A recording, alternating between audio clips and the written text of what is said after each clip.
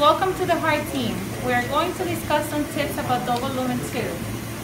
Okay, so we're talking about single lung ventilation, which there's various clinical indications for why you would want to selectively ventilate one lung or another. And we're going to talk about the mechanisms or the instruments that we use to facilitate single lung ventilation. So double lumen tubes are probably the ones that are discussed the most, so we'll talk about them first. They come in two formats. There's a left-sided double lumen tube and a right-sided double lumen tube. My left and my right.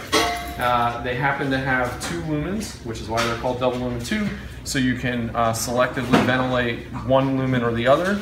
And the left double lumen tube is named as such because it sits in the left main stem bronchus. So if you look at the tip of the left double lumen tube, you see here there's a bronchial cuff and a tip to the end of the endotracheal tube which sits in the bronchus. Then the tracheal lumen is more proximal, and you can clamp one side or the other and ventilate the tracheal lumen, which will ventilate the right side, or the bronchial lumen, which will ventilate the left side.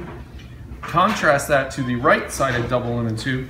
You see the configuration at the top is identical.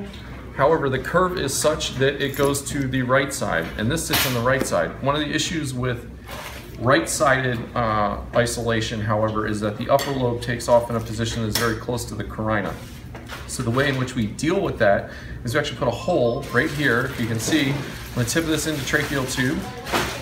That's called a Murphy eye, and this tube is positioned such that we can ventilate the right upper lobe in addition to the right middle and right lower lobes. So this tube is actually more difficult to position than the left-sided double lumen tube. Many people will put a left-sided double lumen tube in blindly and may or may not confirm it with bronchoscopy. A right-sided double lumen tube, you can't get away with that.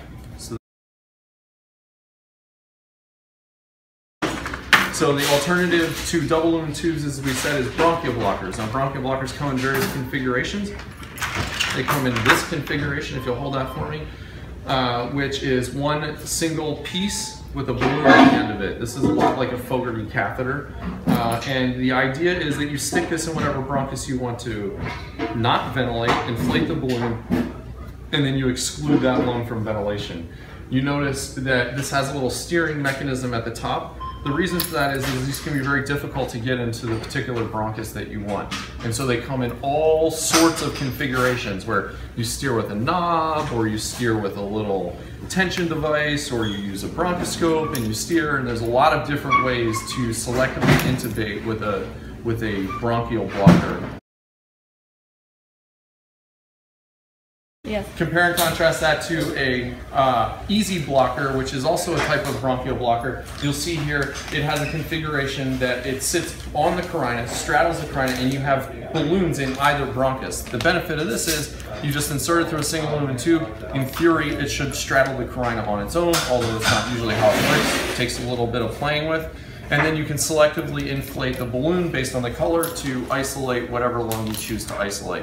And this is called an easy blocker, and so it's basically two bronchial blockers in one, and you get to choose which one you use.